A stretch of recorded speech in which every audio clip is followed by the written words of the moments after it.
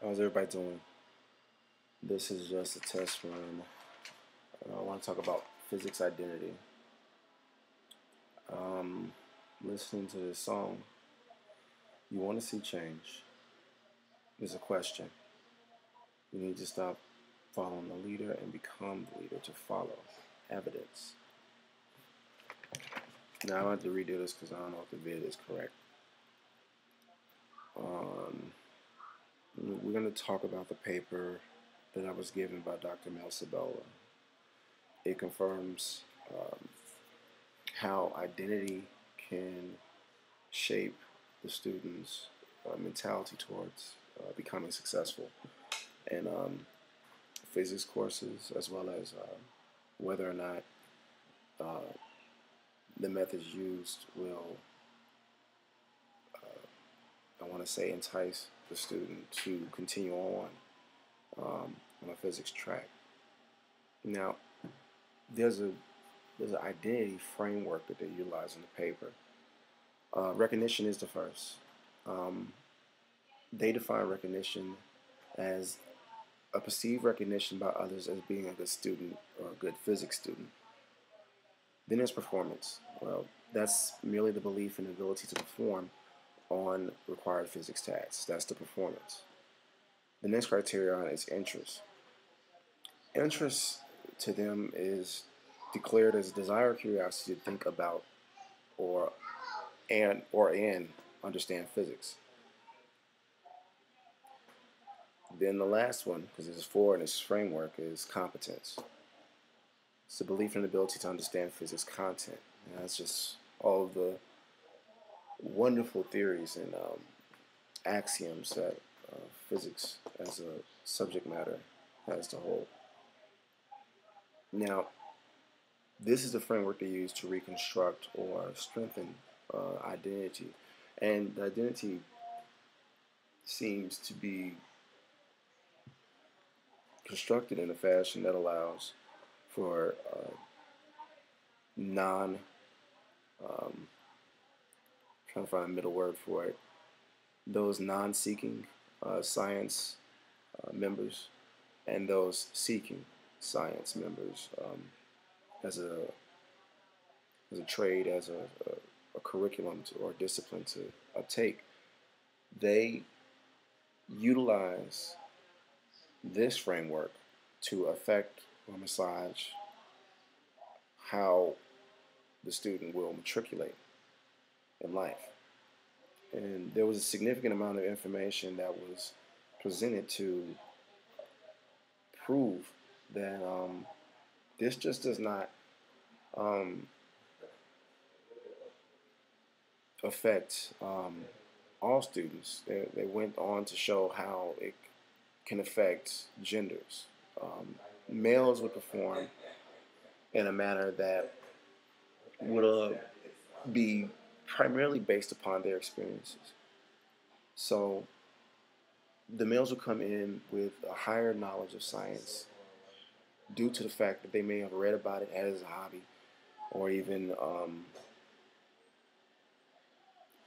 I don't know how else to put it, but they just had a natural affinity for sciences. Whereas females, they had more of an interpersonal help society morale based upon their location, their moment of entry into high school, several factors that affected them, but they weren't matched up to how the males were able to continuously matriculate through science education programs, whereas females at some point would have a high performance rating and being able to display physics content and capability. But at some point, the interest would wane and the female populace would deteriorate or become marginalized, for better speak. So they say that all the students in this category, even returning students or just audience members who have no idea of science, they say that a student's identity being anybody from teacher to papa to king to whomever, a student, human being, is based upon three characteristics, or they had a Venn diagram that showed how they interconnected. But three characteristics: personal identity, This is related to the characteristics of the individual. Okay? Personal identity. Then a person's social identity. This is related to the characteristics as a member of that group.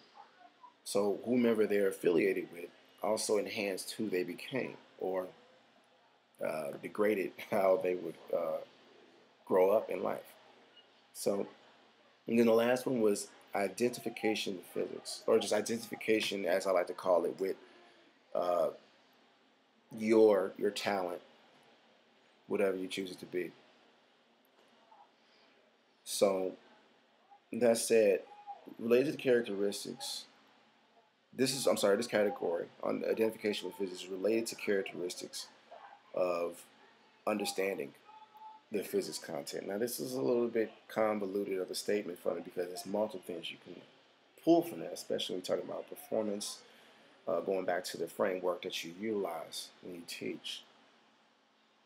So, if a person's performance is not up to date or up to par with the standard that's within the classroom, as well as the instructor's evaluation, who's presenting the information to the student, how can you really grade this? It's problematic. So I would think that I'm going to pause here. Mike, make sure you re-edit the video and present it for class when you get all the facts in order so far. You got all the facts in your head. You just need to work on 1 second. I want to talk about Nimrod.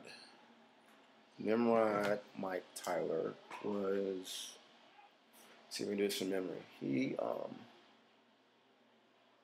It's the name of a book, Reclaiming Nimrod. The reason you want to talk about Nimrod is because the Fibonacci sequence, which was around way before the art of science or art of physics, developed by Isaac Newton. Sorry, Sir Isaac Newton. Don't want to piss nobody off. The Fibonacci sequence is around, and it predated physics technology. Now the Fibonacci system was created by the Cushites, who are of African descent.